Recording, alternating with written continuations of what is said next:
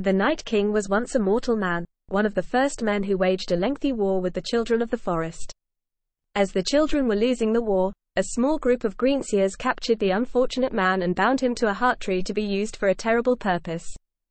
Leaf, who was among the group, pressed a cursed dragon glass dagger into the captive's chest, causing his eyes to turn blue and turning him into the first of the White Walkers.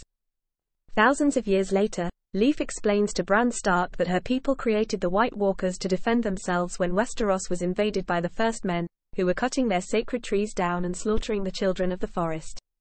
However, the White Walkers soon turned on their creators and began what was known as the Long Night. Though the Long Night ended upon the First Men and Children's victory in the War for the Dawn, the Night King survived and retreated with the rest of his kind to the lands of Always Winter, where they hid and faded into legend. The Night King is a legendary figure, known by name among, at least, some noble houses in the north.